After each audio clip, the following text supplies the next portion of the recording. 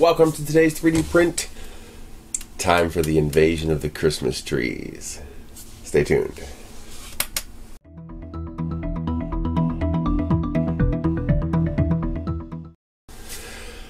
I've been printing a lot of Christmas trees. I found this print on Thingiverse. People have been posting it to Twitter. I've been posting mine to Twitter, and they have been coming out stunning. I mean, really stunning. I've been printing like one a day. I just like, oh, I have to try this filament. Oh, I have to try this filament. Oh, I have to try this filament. And they are just, wow. This print is cool. It is worth printing.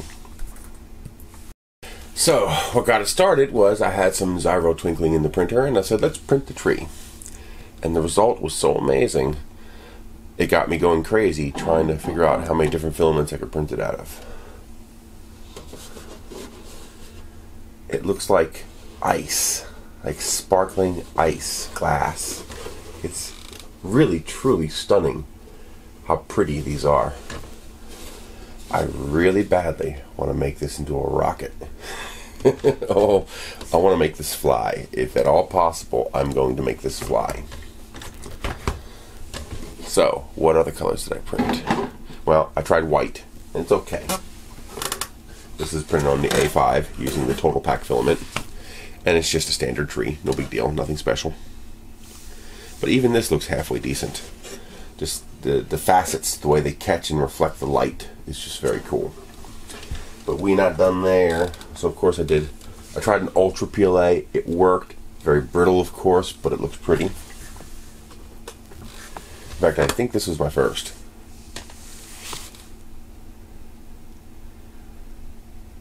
I could just look at that all day. It's so pretty. But this is what got me thinking rocket. As you can see, very brittle. It's coming apart already. But if I put a paper cone in here to protect the plastic from the exhaust plume and put the engine 3/4 the way up inside of here, that might actually be stable as it sits. Although, can't launch it like that because that is actually sharp. That would hurt if it came down on top of your head. So then I did a red one. This is Ziro Twinkling Bright Red, which I'm hoping they're going to restock soon because when do you see this?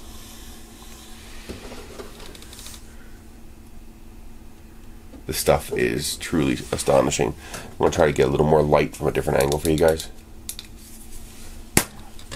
Oh, that does help a little bit. I want you guys to really see how these things sparkle. It really is pretty amazing how they sparkle in the light. Oh yeah. This is one of my favorites.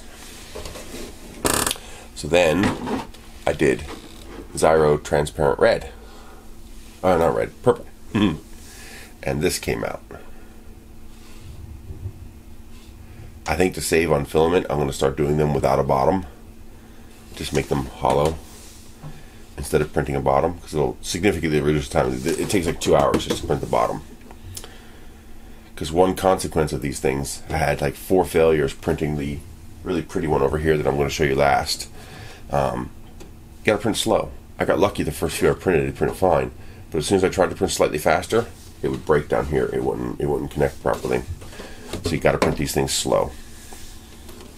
This takes 12 hours, 9 minutes. But I believe I can get that down to 10 if I drop the bottom. Then I had this new plastic from Atomic Filaments, iridescent. It's a pearl iridescent. It's a little hard to see in video and pictures. I don't know if you can see it or not, but it has like a purple pink iridescence to it. Very, very pretty plastic. Part of the fun of 3D printing to me is finding cool plastics to try and make some nice prints out of.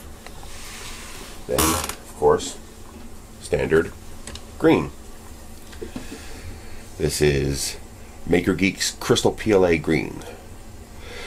I also have yellow and red I'm going to try. I got to do the bath, make sure I have enough to do the pyramid. If I do, I'm going to do one of these in the red and the green and the yellow as well. Very pretty. So what about an opaque plastic? This is going to blow you away. I did this one smaller because I didn't want to waste it, because I only have a 750 gram spool of this. But this is going to blow your mind.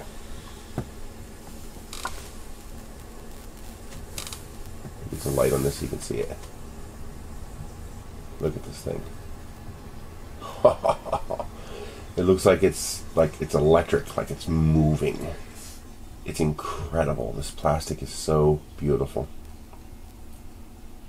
This is Polyalchemy Nightshade. That really dark purple that Polyalchemy makes. As with, sadly, most Ultra PLAs, it breaks very easily. You can see I was beginning to have the failure here before I realized I'm going too fast. I slowed down, it printed perfectly. So you just got to slow down and print. I think it took 4 hours.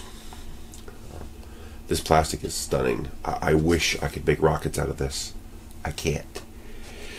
It's too brittle. Well, the plastic is very strong. It's the layer bonding that's poor. It does not stick to itself very well, so it peels apart. See? Just like that. I just broke it. See? It just comes right apart. It has very poor layer bonding. Now, I might be able to make a nose cone out of this and then seal the inside of the nose cone with epoxy to give it strength that it doesn't have itself. But that would be a one-off because there'd be a lot of labor involved in doing that. Even the inside is incredible. Oh yeah. I really like this plastic. As another sample of the Polyalchemy, I did a simple vase in the night sky. It's a really beautiful, what I would call a really sapphire blue. Beautiful, beautiful, beautiful color. I love fun filaments. Well, there you go. Christmas trees. I'll have a link down below. Oh, I might as well, no, I'll save that for the next video because I got another Christmas print over here. But I also have some snowflakes coming up next. You guys have a great night.